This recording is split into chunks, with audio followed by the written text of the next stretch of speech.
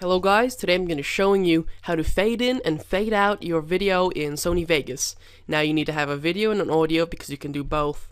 And then you get one, you drag it onto the timeline like this. And then all you have to do is zoom in for the on the timeline to the start and end. We'll say over here.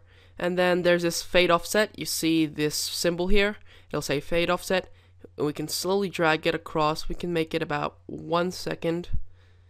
Like that, or something like that, and we can go over the other side as well, say something like that, and it'll automatically fade in.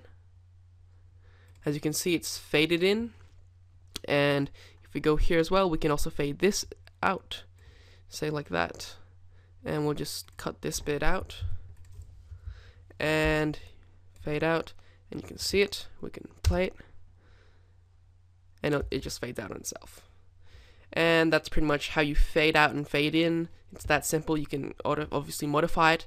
And one last thing before I go, you can fade in and fade out by crossfading, and this will crossfade for you automatically.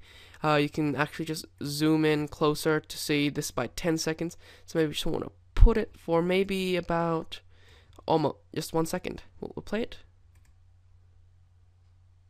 And it'll just crossfade to that, and that's how you fade in, fade out, and crossfade. So thank you guys for watching. Please subscribe. Goodbye.